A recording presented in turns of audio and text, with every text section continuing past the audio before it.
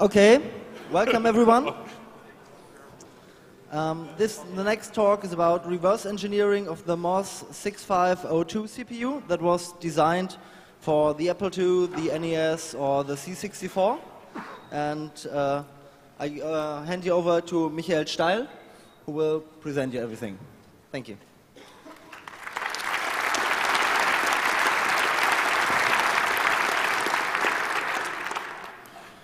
Hello. As you just heard, the name of my talk is Reverse Engineering of the MOS 6502 CPU. My name is Michael Steil, Michael Steil. Fans, yay. Subtitle is 3,510 transistors in 60 minutes. Let me just get some quick overview of the audience. Who of you has written any assembly code ever, any architecture? Whoa. Okay. Okay. Who has not written, who doesn't know what assembly is? Okay, that's good. That's useful.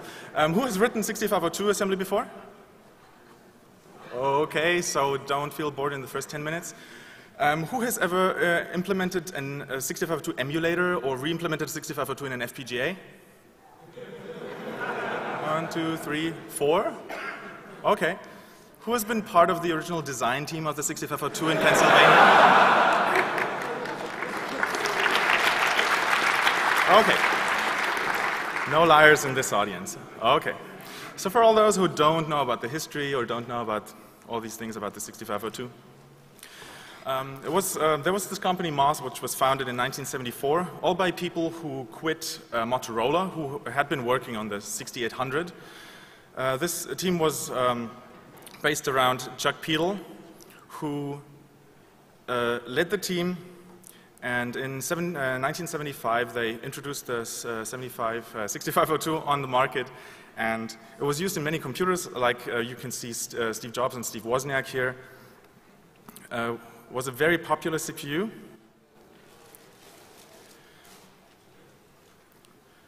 Which got used in all of these. The Apple I, the Apple II, the BBC Micro, all the Commodore series, all the Atari 8-bits, the gaming consoles, and the Atari system, the Nintendo Entertainment System, the Super Nintendo, and of course,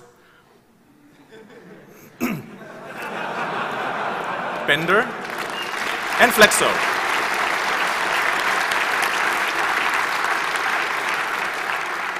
Not to forget also the T800 Terminator series. So what makes the 6502 that interesting? Because there's also been other CPUs which were kind of successful, like the Z80. But if you compare them, the 6502 had 60% fewer transistors. It was much more optimized. It wasn't as powerful, but it was even faster. It was more constrained, but it was also more elegant.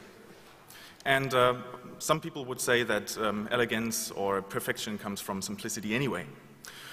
So my talk consists of 3 parts. Part number 1, the 6502 from top down, meaning a programming model, how you would interact with it, so don't feel bored. Second one, 6502 from the bottom up, meaning how to disassemble a 6502, how to look at the gates, how to take photographs, how to understand what's going on inside at the gate level. And then at the third piece is from the inside out, meaning what have we learned from deconstructing the 6502, what do we know about the components, how do they interact, where do all these weird quirks and stuff come from. So, part number 1, 6502 from top down. Whenever you want to start with a new CPU, you would start with some data sheet or something. Let's not do that. Let's just look at code.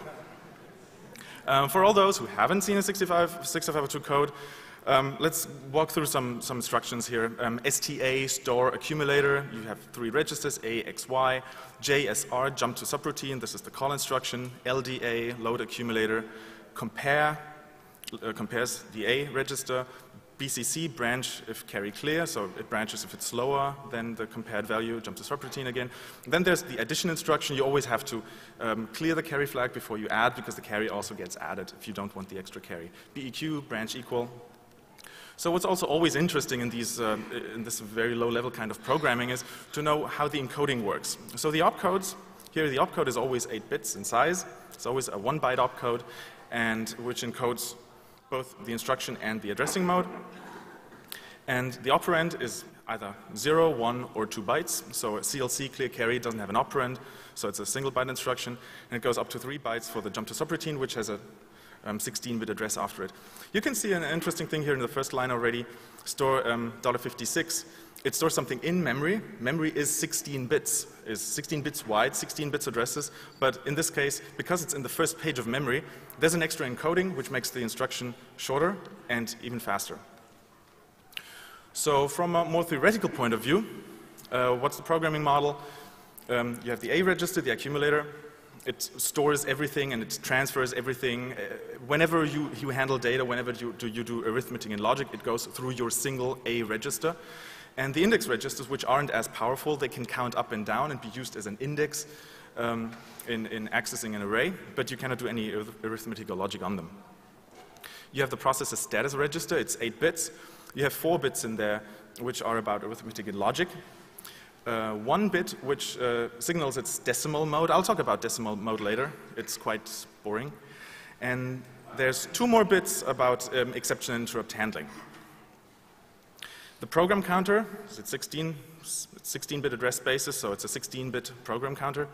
And the stack pointer is also 16 bits. I mean, it has to be an address. But the upper 8 bits are fixed. They're always hard-coded to 1, so the stack pointer register is actually only 8 bits. So this has some implications to the whole programming model here about the address space. 64 kilobytes of address space, and the first 2 pages of 256 bytes each are special. So first page, or the 0th page, is 0 page, goes up to FF, and it's meant for all these addressing modes where if your address falls within the first page in memory, then you have a special encoding and everything is faster. And there are some things you can only do with 0 page. Because the system is rather register constrained, you only have this accumulator register, 0 page is very useful. And the stack is always constrained to the first page, so stack counts down from 01FF down to 0100. So this rather complicated slide, and it'll get worse, is supposed to give you an overview of all the instructions that exist and how to put them into some order somewhere. And so that you have seen all the memos at some point. So you don't have to, in case you don't know this already, you don't have to remember all these things. There's load instructions. You can load from memory into the accumulator, into X and Y. If you want to store STA, STX, STY into memory, you can transfer it between registers. There are 2 groups of read, modify, write instructions.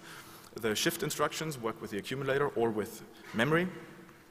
You can decrement and increment memory, and as well as the index registers, because index you have to count up, you have to count down.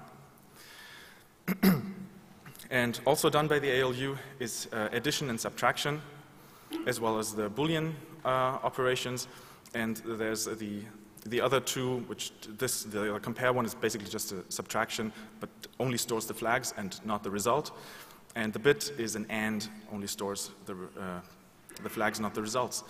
Speaking about flags, you can set and clear some flags, and you can branch depending on whether flag is set or cleared. So these are the 4 arithmetic and logic bits in the program processor status register.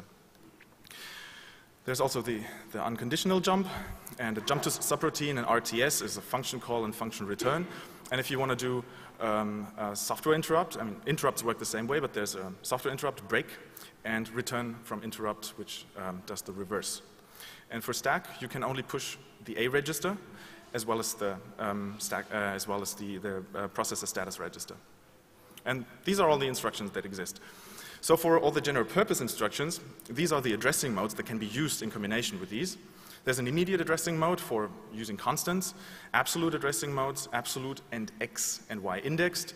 The same always with 0 page, and then 2 special ones for special 0 page stuff, which work around some other deficiencies of the design or some limitations of the design. Let's walk through the more important addressing modes for now. So immediate addressing, you have the hash sign right there. You load a constant in the accumulator, in this case, LDA, load A. So if we do that, we have the constant of 17 in A. Absolute addressing means you have a 16-bit operand there. If you load from 314, we look up in memory, add address 314. What we get is a 31, and we have a 31 in A. And then 0 page addressing is this optimization. it's a different encoding. We only have an 8-bit operand. We load from address 2. We look it up in 0 page, and we find a 0. A is 0. Absolute, comma x means absolute plus x. So the x register gets added to the constant pointer that we encode in the instruction stream. So 200 plus x, if x is a in our example, we load from address 20a. We look it up, 20a, that's 52. So we assume that at 200 we just have an array of bytes and x is iterating over those. Absolute comma y, same thing with the y register. They're pretty symmetric. The same exists with 0 page, but the interesting thing is here that there's a wraparound inside 0 page. So if x in this case is 16 or above, it would wrap around to 0 again, so you cannot exit 0 page with this indexing. Same with 0 page comma x, comma y.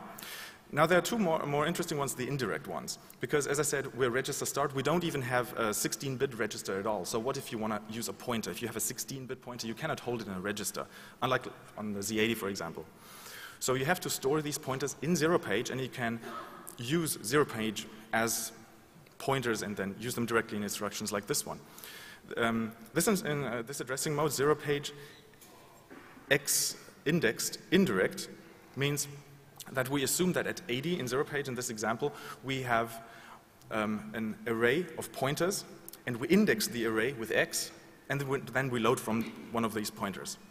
So what the CPU does, it looks at AC, 8C, because x was C, so it indexes that. It gets the pointer, it's little endian, the correct endianness, as everyone knows, and it loads from that address, C43F, does another lookup, gets the value into A. So it's double indirect, it's slow, takes 5 cycles or 6 cycles or something.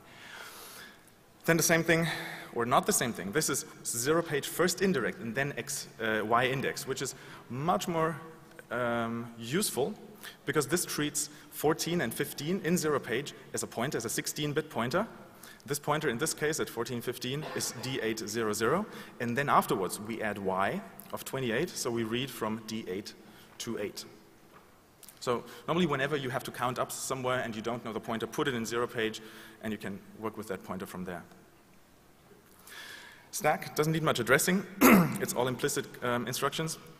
Stack works like this. Normally you would initialize it to FF, which is the top of stack.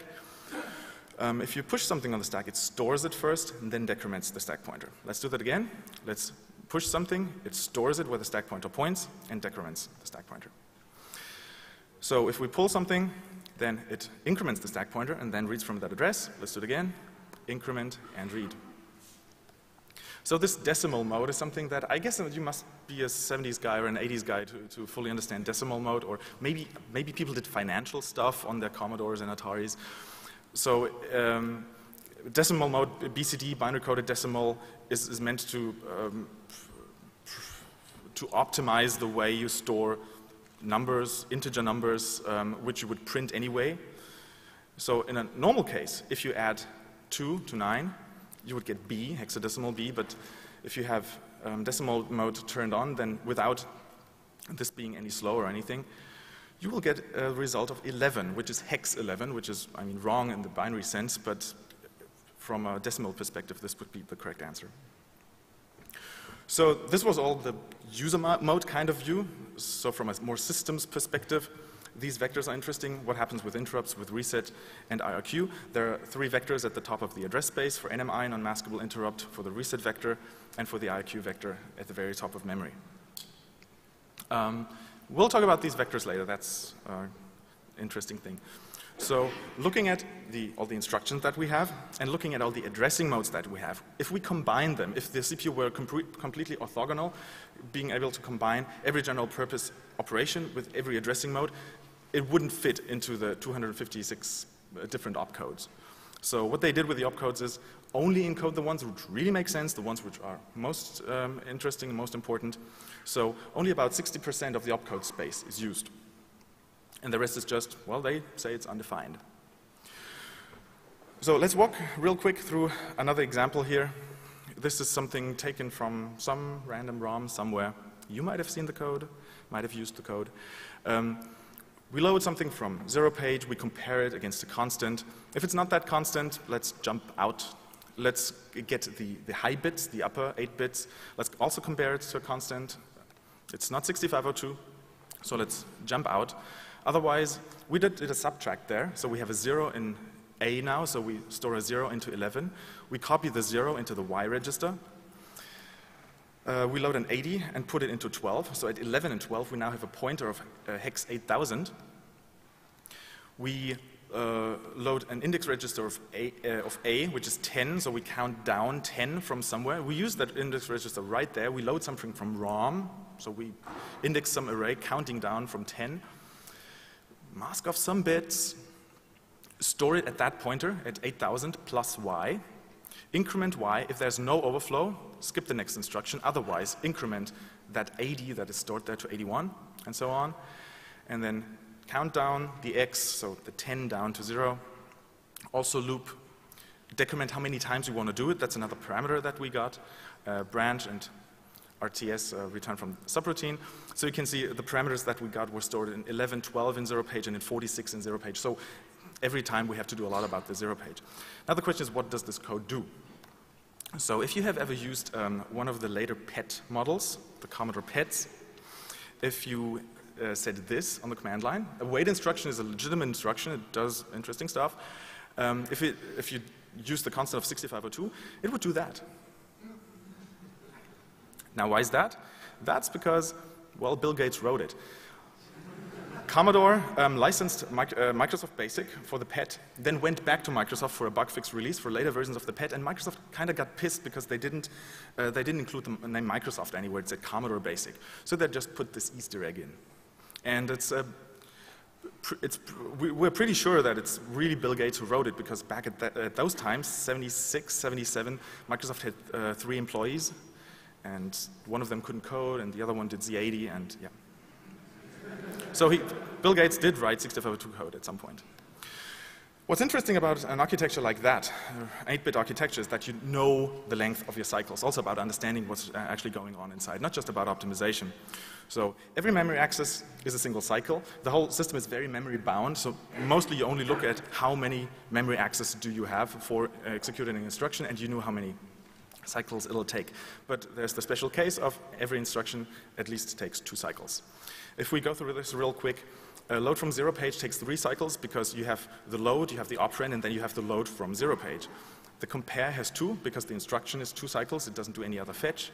This one has 2, because it's also a 2-byte instruction. If the branch is taken, there's an extra cycle there. We've had this one. This transfer is only a single byte, but we have a minimum of 2 cycles. Then this one is interesting. The load, the operand 1, operand 2, that's 3 fetches already. Then the actual fetch from memory, so that's 4. But in case we have an overflow, in case we have a carry into the E1 page in here, then the ALU has to do 1 extra step, so that's 5 instructions. And let's go through all these real quick. So 6 for something more complicated. An increment of 0 page is 5. And what can really kill performance is an RTS, or a jump to subroutine and an RTS in a combination are already 12 cycles that you're wasting right there. So the 6502 has some weird things about it. Some you could consider bugs, some just, well, you don't care, but why do they happen? So for example, if you increment something in memory, what you would expect is you read it, you write it. But what happens is it reads it, it writes back the original value, sometimes within those 4 cycles, or 6 cycles, and then it stores the new value. So from a software perspective, you cannot see the difference. But from a hardware perspective, you can measure that. And you can build a computer around that, and you can make use of that oddity and build your copy protections or obfuscation around things like this. This one is a real bug. If you have a break instruction, I mean, you wouldn't have it in real code, but in a debugger, you normally use it for debugging, and you put your break in if you want to know where your code went. But if you have a break in real code and an interrupt happens at the same time, then your break will just get lost. The break will not be done, just the interrupt will be handled. And there's this one big question mark here about illegal opcodes. This is the one thing that so many people have looked into. What happens if we use all these other opcodes? What if we just put a 2 into the instruction stream? What happens to the CPU? Does it crash? Does it do nothing? Does it do something useful, useless?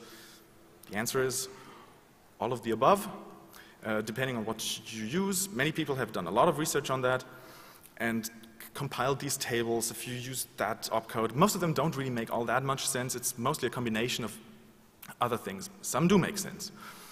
So another question is, how can we find out what exactly is going on without just describing what we measured? So we have to go from bottom up. We have to understand from a transistor level what's going on inside the CPU. So part 2, from bottom up.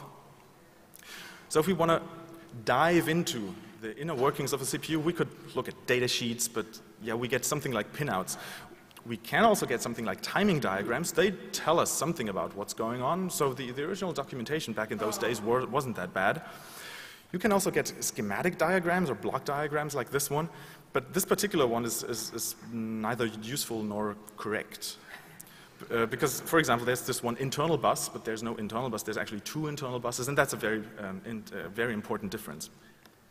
What we can find is some other timing diagrams. For example, if you have an absolute indexed instruction, what happens in every single cycle? That's useful, but still doesn't really tell us what's going on, especially with illegal opcodes or anything like that.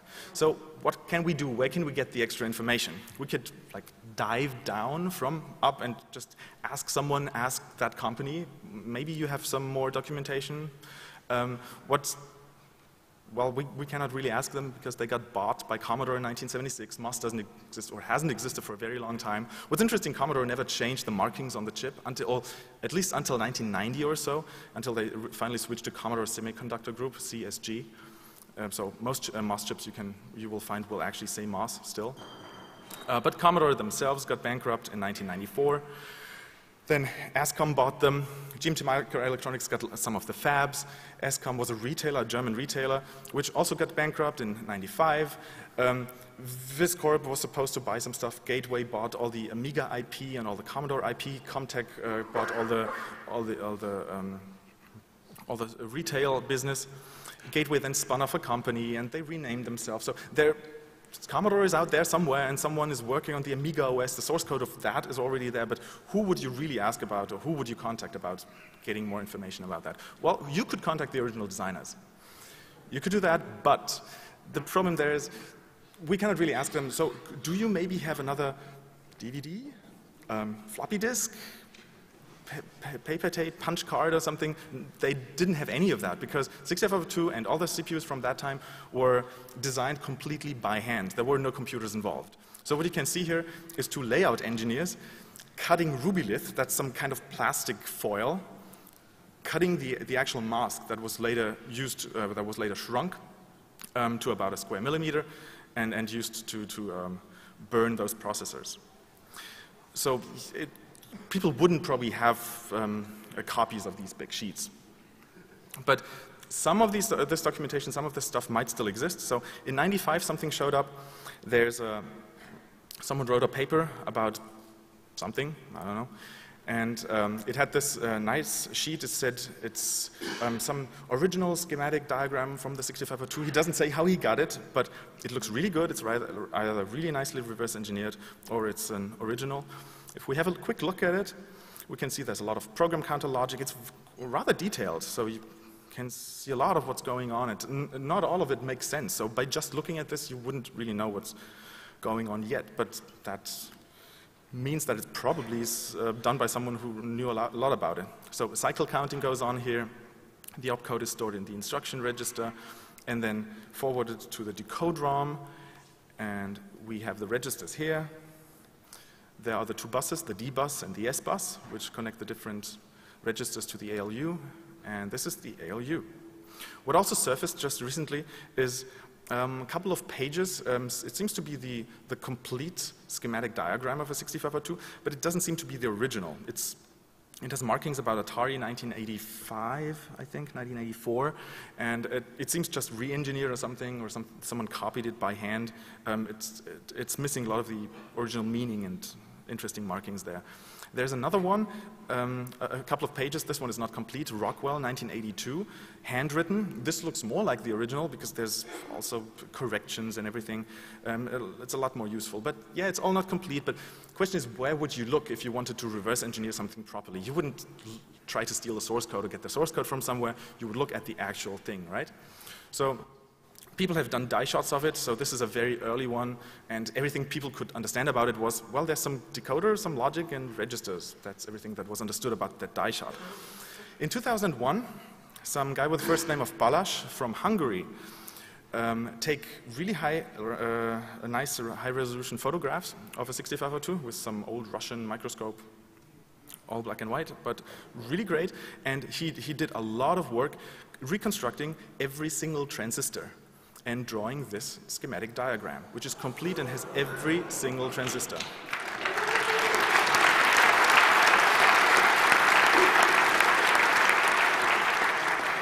And he did that all by himself and alone in Hungary, and then wrote a paper about it, all in Hungarian. And so some people, he was translated. Some people translated some parts of what he wrote and tried to understand, because he understood a lot about what was going on in the 6502 because of what he had learned from copying all those gates. But there were some other guys, Greg, Barry, Brian, and Ed, who just recently, so last year, they started about 1.5 years ago to do the whole thing again and properly and very high quality and debugging everything and making sure everything is completely correct. And these are the guys from the Visual 6502 project, which you have probably seen. So I'll tell you a little. So originally Ed was supposed to be here and do part of these slides, so I'll just show you what I understand about them. What he does, this would be far too dangerous for me, is they squirt hot sulfuric acid onto the chips to get the plastic off and to get to the actual chip. Sometimes it doesn't look that pretty, but they work.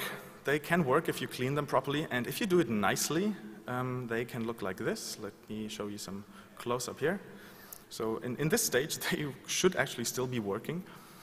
And so just with a standard digital camera, you can get a resolution like this. And we have the 3 parts here already. And by the way, what's important is the decoder is always on top. That's the correct orientation of a 6502. So if you look closely, was headed sideways. So as a next step, you need really high resolution photographs of that, and you need some serious hardware for that, really good microscopes. What Greg did was take lots and lots of tiny photographs and then stitch them together. So one of these photographs would be this one. It looks all really nice.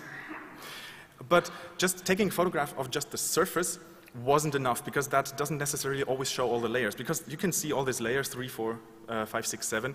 There are many layers, and you cannot always distinguish those layers perfectly by just looking at it from the top. So as a second step, he also removed all the layers with some extra chemicals to get a shot like this. So this destroys the CPU, but yeah, it's for the greater good of being able to reconstruct it better. So after stitching, putting everything together, at the end he had a 200 or so megapixel picture, and it turned out 6,000 by 6,000 would have been enough for reconstructing everything.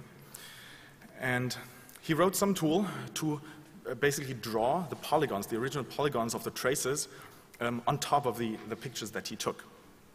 And so this is the first picture, this is the second picture, and so with his tool he drew the vias and drew the traces, and at the end you get all the traces just on top of that. And this would be the complete 6502 completely in vectors and redrawn. Of course, needs some debugging. So with these tools and with a lot of manpower, you get from this photograph to this completely digital and really nicely colored representation. So if you look at the intersections of all these traces and at what layers, at what levels they are, and understand NMOS and how this processing was done, from that you can derive the net list. And the net list is basically all the transistors and how the transistors are connected and how the nodes are connected to the transistors. And this net list alone specifies the complete working of the CPU. So converting the net list, so this is part 1 of the net list, this is part 2, and these are the pull-up transistors. So all this, it's about 7 kilobytes of entropy is everything that is needed to describe the 6502. So instead of trying to understand that now from some diagrams or something, the best thing is to simulate it and look at what's going on. The question is, how would you simulate all that? You simulate all of physics. So if you have on the outside, you can change pins. For example, you toggle the clock switch. And then you have to look at all the nodes that are going from there to all the transistors. And you have to look at what the potential of these nodes is, and they have to share all the same potential. And from there, so you look at all of them, you look at the group value, the potential of the group, and you set all the new nodes to the new potential, and then you look at all the transistors that are connected to all these nodes, and you need to switch some of those transistors. And then you look at all the nodes behind those transistors and repeat all that. And if you repeat that long enough, the system will stabilize, and all the nodes will have some fixed potential, and then you're in the next stage, and then you can flip clock again, and then you're in the next cycle. This is, of course, very slow, but it has some really nice properties. So normally, if you write an emulator, first an emulator would be you write it. It's not the original code. It's just a copy. It's just a re-implementation. The thing here is you don't really, if you need to get it more complete, you need to add a little more of data, but a lot more of code. It gets a lot more complex in code. If you do this with this netlist approach, the emulator, which emulates physics, is always the same. It's just a couple of hundred lines of code. And you just add more polygons. You just add more data. So with an emulator like that, you can emulate a 6502 or any other CPU done in the same process, or it doesn't even have to be a CPU. So I told you it was pretty slow. What do you do if you want to get something even slower? You write it in JavaScript.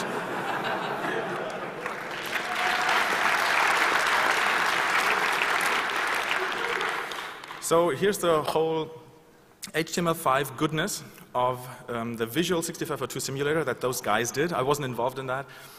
You can see that it's all the blinking is the clock counting up and all the different traces changing their potential. You can see on the right how the clock is counting up, and you can see it's about 2-3 hertz. And this is the maximum speed you can get. So it's about 1 million times slower than a real chip. But you can zoom in, you can look at all these things. And there's even an advanced mode. In advanced mode, I've turned off the image now. If you run it, you can look at a lot of the internals, a lot of the internal lines, what's going on there, which component is outputting what. So this helps so much in understanding what's going on in these interesting edge cases. But speaking about simulation, and speaking about being slow, of course, if you rewrite it in C, maybe we can get it a little faster. So this is where I come in, and I wrote a C version of this thing. Looks a little like that. And if you run it, so in this small demo, you'll see I run the C version, and I feed it with the Microsoft Basic from the C64. Takes a while. Now it's counting the memory, how many bytes it has. Ah, this many? Okay. Yep. So 7 seconds. Normally it's a couple of milliseconds. So it's still 1,000 times slower. But we're getting there. We're still thinking about how else we could make it faster. So all these tools are really nice about understanding stuff. For example, we can automate something like testing through all the opcodes. What do they do? Which registers do they change? Which inputs, which outputs, how long do they take? We can measure all this completely automatically without using real hardware because we have completely perfectly simulated hardware. We can also do some interesting tests like break transistors and see whether the code still works. And you can break a lot of transistors, so this means that our code just doesn't do everything, that just doesn't exercise all the transistors. Or another thing you could do with it is, sure, you can use it in an emulator, but that's too slow. What you can do though is, if you look at how many emulators there exist, for example, this is the list, just a collection of NES emulators out there. And probably everyone has written a 6502 core for these, and there were, how many? 4 people here who have written 6502 cores. And these always have bugs. There are always weird edge cases, side cases that aren't handled properly. And with this perfect emulator now, you can run them side by side, and you can use the one to test the other, which is really nice. So what have we learned from all this? What can we now understand about what's going on inside the CPU? Part 3, from the inside out. For everything here, we have to start with this really nice schematic diagram again. Let's look at it a little more detail now. Program counter, that's not all that interesting. Sequencer and decoder, this is where the actual personality of the 6502 comes from. The rest is pretty standard. The whole arithmetic and logic is done like in any other CPU. You have the registers here, and the stack pointer, and the status register again. And the two buses, so the S bus on the left is connected more to A and the ALU, and the S bus is more connected to the indexing part of the system. Let's start at where instruction decoding starts, or first let's start with the timing generator. If you look at a trace, what's going on if you run code, you can see there's a lot of interleaving going on there. One instruction is still not finished, but the next one is fetched already. This is very much in contrast to something like the Z80, where everything is divisible by 4 cycles. It always has its 4 cycles, and then, okay, next instruction, 4 cycle, 1, 2, 3, 4. Here we have a lot of interleaving, so it's very memory bound. It's very fast per cycle. So in this example, where you can see here, the jump to subroutine is not even finished, but we are in T0, in the first stage of the next instruction fetch already. Here we are in the decode of the INX instruction. Here we execute the INX instruction, but we've already fetched the DEY instruction, which is the next one. So there's quite some interleaving going on there. Not in this case, though, if you look here, because the INC instruction has to write back out into memory in its last cycle, so we cannot fetch the next one at the same time already. So because memory is already used, so you don't have overlapping here. So this is done really, really efficiently. So timing generator, next piece is the decode ROM. The decode ROM is, you can easily see that thing on this. It's the upper piece, the ROM. This is the big decoder. It has 21 inputs. It's really just a ROM. It's 21 inputs and 130 outputs. And the way it works is the inputs are the instruction register, which is the opcode. For example, A9 for LDA, and T, which is the cycle in which we are inside the instruction. And depending on the opcode and the cycle, some of these lines will fire. And it's not always just one line. It can be any number of lines. So for example, in these 4 lines will fire. So the decode ROM, this is the complete decode ROM. Let's look at the first ones in a little more close-up. The decode ROM compares the opcode and T, as I said, but it only looks at the upper 6 bits of the opcode. The lowest 2 bits just ignores, because what it actually looks at is this G value. I'll tell you about what G is on the next slide. For now, just assume it's a part of the opcode. And at time. So there's always X's, meaning don't care. So the first one would match to anything that starts with 1, 0, 0, and then has a 1 at the other bit, and would match in any of the clock cycles of any instruction that has this mask. So this G calculation, this is the rule for G, how G works. G1, G2, G3 are 3 separate lines which go into the decode ROM. And so this is a truth table for it, or more useful would be this table. So 0, 0, 0, 0, 1, 1, 0, and 1, 1 correspond to G values of G3, G1, G2, and the 1, 1 case, that's undefined, that's not used for the 6502. Or how you can interpret this is that G actually encodes which register we're working on. So the lowest 2 bits is it A, is it X, is it Y, for certain instructions. Others don't care about registers, so they don't care about the G, so it's a don't care, it's an X there. And you can see this in the opcode table. The columns 0, 4, 8, C, and 0, 4, 8, and C are the ones that mostly deal with Y. All the ones that deal with Y are typically in those. And then the next column is all about A, and the other one is all about X. So it's all about the lowest 2 bits. Yep, and here's another short video of the decode ROM in action. You can see that all the pink lines, these are the lines that are firing in all the cycles. Let's walk real quick through an LDA and an LDX, what the decode ROM outputs. LDA and LDX are encoded very similarly. So the only difference is the G value that they have. So in clock cycles 1, 2, 3, they do exactly the same. They have the same PLA, so decode ROM, PLA ROM outputs. But in cycle number 4, this is where the difference is. The one outputs something about A, the other one does something about X. So this is where they are different. So moving on from the decode ROM to random control logic. So decode ROM only does the front end for decoding, and random control logic is the back end for decoding. It takes as an input the 130 bits from the first stage, and what it outputs is, as you can see in this close-up, hopefully, yep. These are all control lines which go directly into some of the components, like the ALU or the buses. So this is very, very specific in controlling exactly what's going on. And let's look at this one example of connecting SB to X and connecting X to SB. This is the S bus, and X is connected to it, and you can either say, let's load from the S bus into X, or you can say, put the value of X onto the S bus, and these two control lines control whether this is the case. So this random control logic, I don't know where the name comes from, maybe because it's really that random, it looks random. We haven't found anything that makes it any easier to understand what it's doing. But let's look at the output of it, for example. So here's the output of an increment X with the PLA ROM and the random control logic in the first cycle and the second cycle. Now, let's look at this on the schematic diagram. In the first cycle, an increment X has to get the information out of the X register onto the S bus, and it puts it into the A input of the ALU. What it also has to put into the ALU is a 1 on the other side to add it. It does it by putting a 0 in there, by asserting this line, and adding a carry of 1, and saying, yeah, we want a sum. So in the next cycle, we will have the result in the add or hold register on the right of the ALU. Then in the second cycle, we have to get the add or hold register output, put it onto the S bus with these two control lines, and we store it into X in there.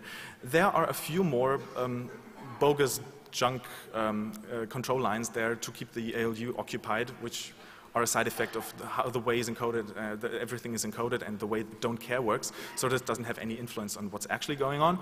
But there are two more lines that are asserted, the one that sets the 0 flag and the other one that sets the negative flag from the output.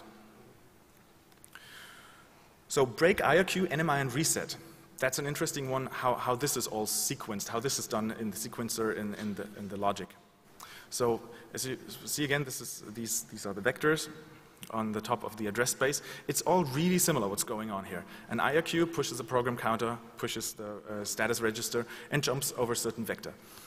If you have a break instruction, software interrupt, it does the same thing, but puts the break bit onto the stack. An NMI does the same as an IRQ, but a different vector.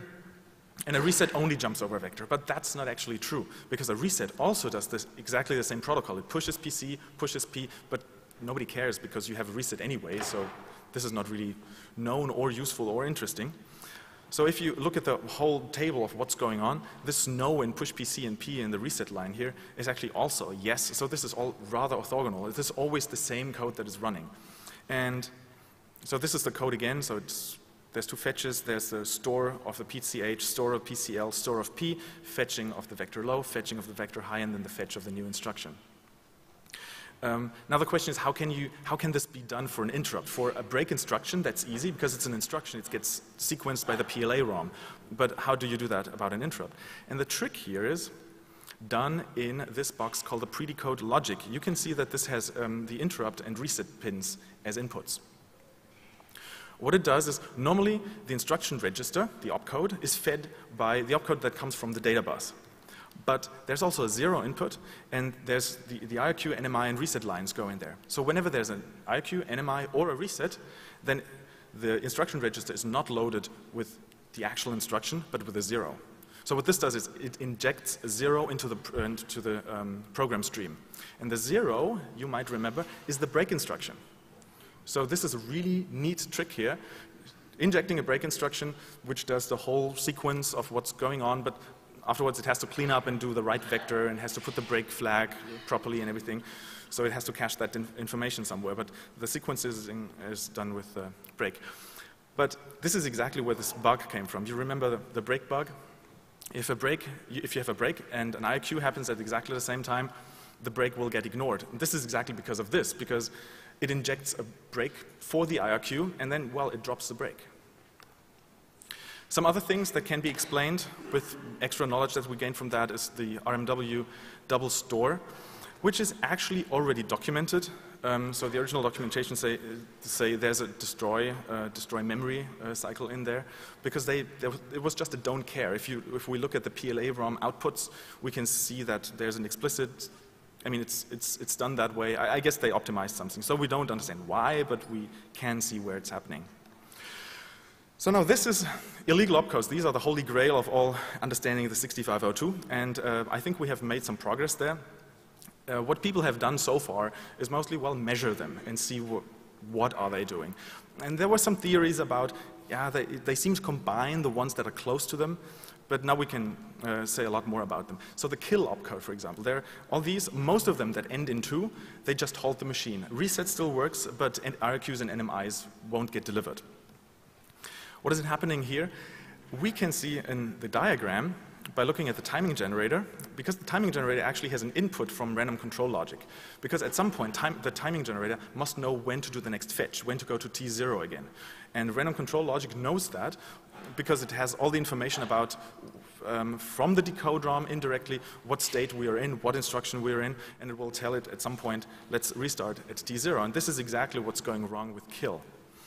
You have the state here on the left, and the state more detailed with 0, 1, 2, 3, 4 as 5 as bits. In the kill opcode, so we are in T1, so the 1 bit is set. T2, some random stuff happens. We don't care what's happening there. But what you can see is that the way the sequencer works, it shifts the 1 to the right. So it shifts it into T3, T4, T5, and nobody ever says, okay, do the next fetch. So it just shifts it out. And so we're now in no state, and nothing will ever match again.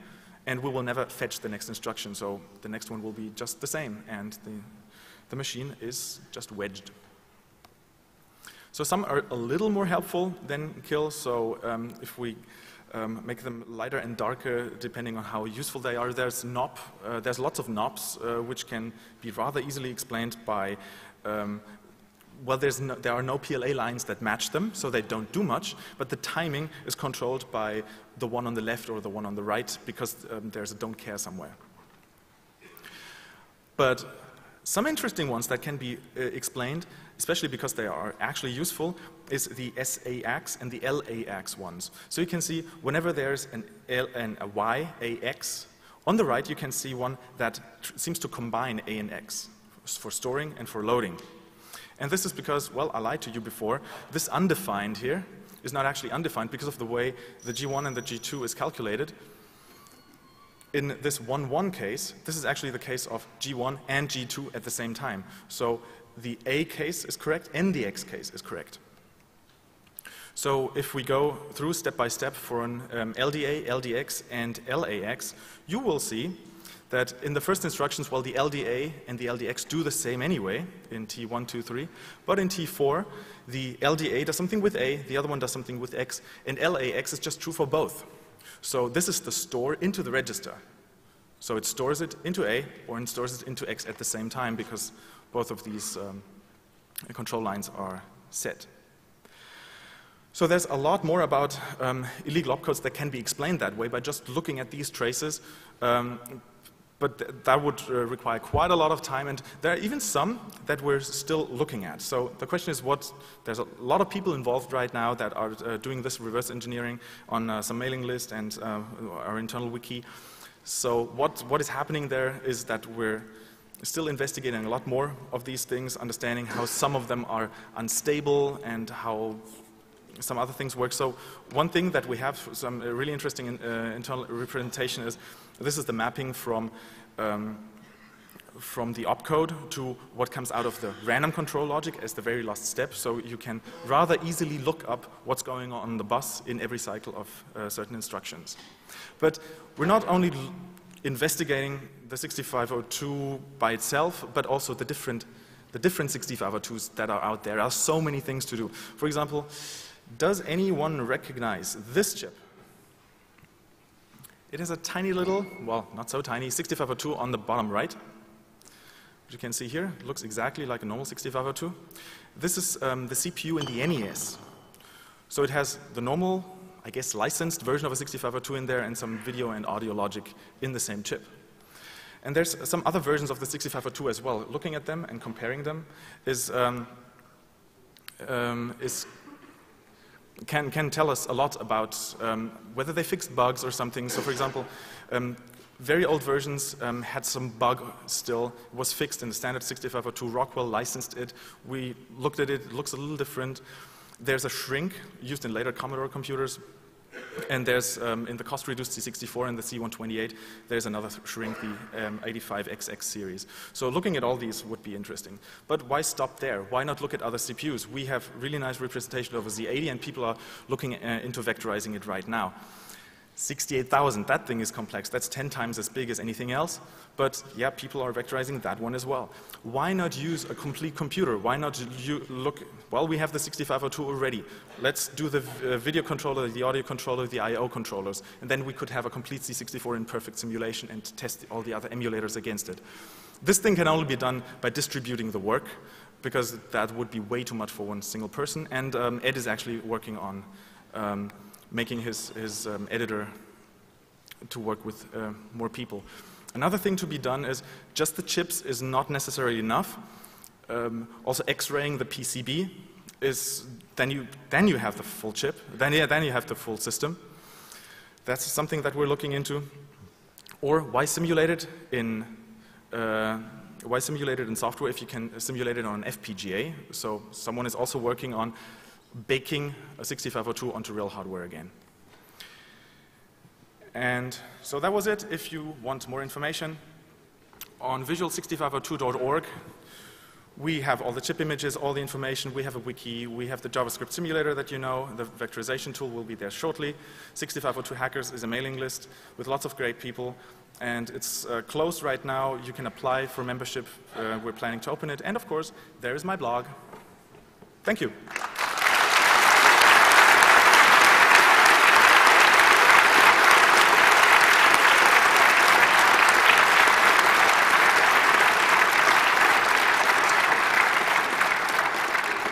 Thank you, Michael.